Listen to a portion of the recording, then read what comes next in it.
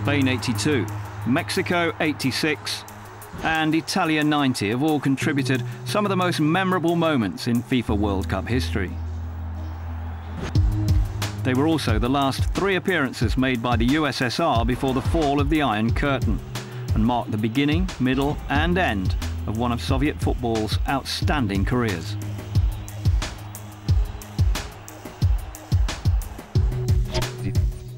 Vladimir Bessonov is currently the head coach of Ukrainian top-flight side Dnipropetrovsk. 27 years ago, as a 24-year-old, he was about to step foot in his first FIFA World Cup.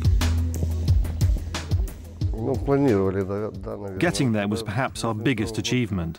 The players had no experience of playing in a World Cup, as the country spent the 70s trying to qualify for major tournaments, but failing to do so. So, understandably, there was no one who was used to this kind of stage. And I think the main reason we qualified was because of how hard our coaching staff had worked with us. Their first FIFA World Cup match for 12 years was against Brazil, a team that boasted the likes of Zico, Falcao and Socrates, far from an ideal opening fixture. But in the years that the USSR senior team had been faltering, a new generation had been blossoming. Bessonov was player of the tournament when they lifted the inaugural Youth World Cup of 1977. And another graduate of that team, Andrei Bal, gave the Soviets a surprise lead. But for Bessonov and the rest of the defence, keeping a clean sheet against such a formidable front line was a near impossibility. Socrates' stunning equaliser was followed by another Brazilian goal out of the top draw. Eder's volley 2 minutes from time condemned the Soviets to an opening defeat. They did, however, progress to the second group stage with 3 points from their other games. But this is where their journey would end. Despite a 1-0 victory over Belgium, a stalemate with Poland in a politically charged encounter saw the Soviets head home on goal difference.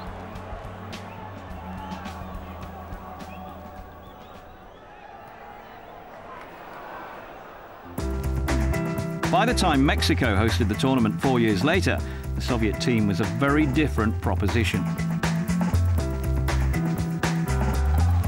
Just 2 weeks before the start of the tournament, Dynamo Kiev coach Valery Lobanovsky was drafted in. He stuck with Watt and who he knew, recruiting 13 players from that Dynamo squad, a team that had just lifted the UEFA Cup Winners' Cup. It seemed to be a masterstroke, as what was essentially a club side demolished Hungary 6-0 in their opening game. Players were now experienced, confident and knew each other's games. This was a team that had the potential to go a very long way.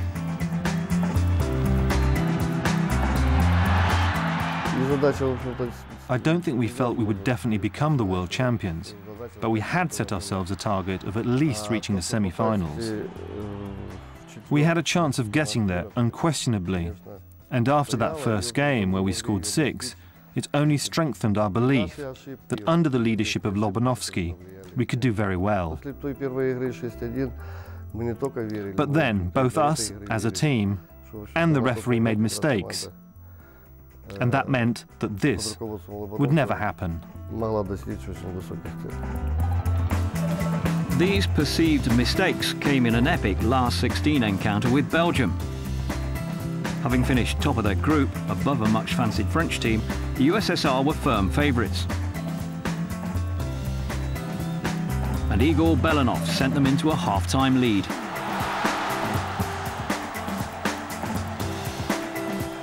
But this was the Belgian side having the tournament of their lives, and 10 minutes into the second half, Enzo Schifo was left unmarked to bring things level.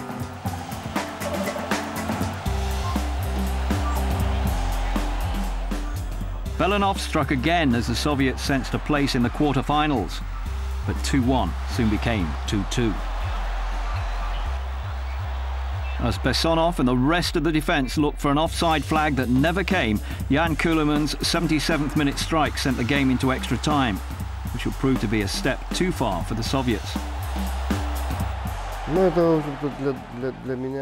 For me and the whole team, not being able to get past Belgium was a tragedy. We were 100% sure we could do it, perhaps too sure.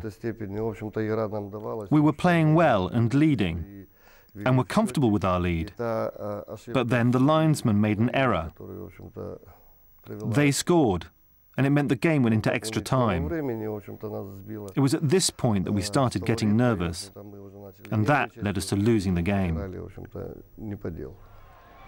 Belgium took a 3-2 lead before Nico Klaassen took advantage of more slack defending to make it 4.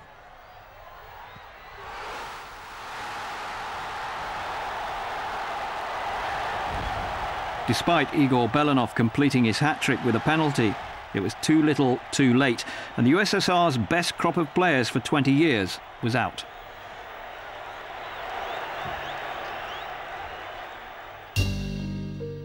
Come 1990, and Bessonov and the USSR headed to Italy for what would be their last tournament as a nation. This was the twilight of many of their international careers, and they faced one of the world's most feared opponents in the group stage, Argentina. Well, playing Argentina was always going to be tough. We'd lost our first game to Romania, whilst they had lost against Cameroon. So when we played each other, it was essentially a knockout game. What made that match even more difficult was that it was in Naples, and of course at that time Maradona played for Napoli. So you can imagine who everyone was supporting. The USSR started brightly and should have had a penalty when Maradona's hand of God struck again. The sense of injustice was complete when Pedro Trollio's header gave Argentina the lead just before the half-hour mark. 3 minutes into the second half, Claudio Canigia's pace got the better of Bessonov, and his clumsy challenge earned him a straight red card.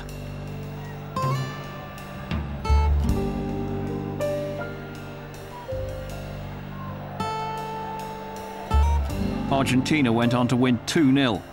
And the USSR would exit their last tournament at the group stage.